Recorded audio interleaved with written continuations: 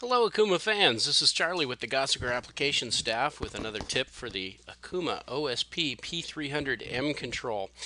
As some of you have noticed, the spindle does not like to be empty on your mill, whether it's a vertical or a horizontal. If it is empty, and you try to make a tool change, the machine hangs up and it's it's really not happy. So I'm going to show you how to get around that, which will allow you to change a tool into an empty spindle.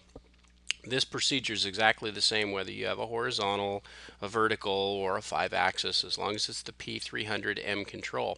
Your control may look a little different than mine, but I'm working on a big fancy MU 5-axis machine today.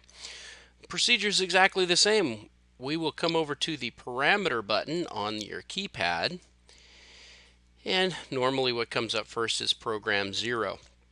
Now we have to push the F8 display change, and here's where I lose a lot of people. You may or may not have a bunch of things showing up on your display change window. So before we move on, let's make sure everybody's with us. By pushing the arrow right key, selecting F1 menu change, and then make sure that we've got a check mark in all display. What this is, it's a filter that hides certain parameters that are not necessary for day-to-day operation.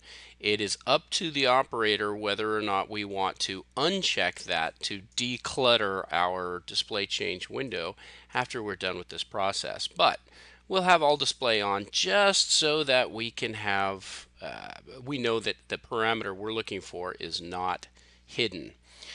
So click on OK, and now we're going to scroll through the list of options. Yours may look slightly different depending on the options on the machine, but what we're looking for is the MC user parameter that's called ATC. There it is, ATC Tool Exchange, this guy right here.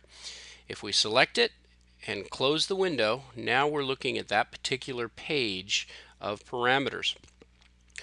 The parameter we want is on the second page. Notice I've got one of 4 here. It's on the second page, so you'll need to use your page down key on your control to get to the second of 4 pages.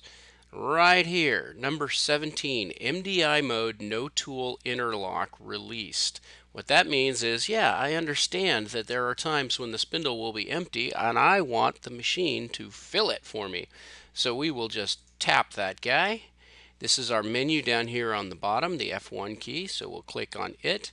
And now we have an option of no checked box or a checked box, and we want to check it. Now, you will have to turn on this parameter every time you power up the machine. It is not a default parameter. When you power off, that check mark will go away. So once a day, I always just go in there and check mark the thing.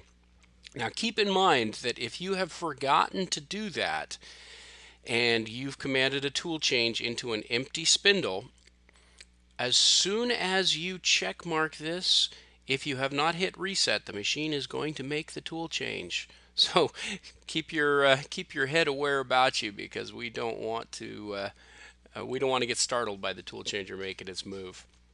If you have any questions, feel free to contact your Gosiger application staff, and we'll be happy to help in any way we can.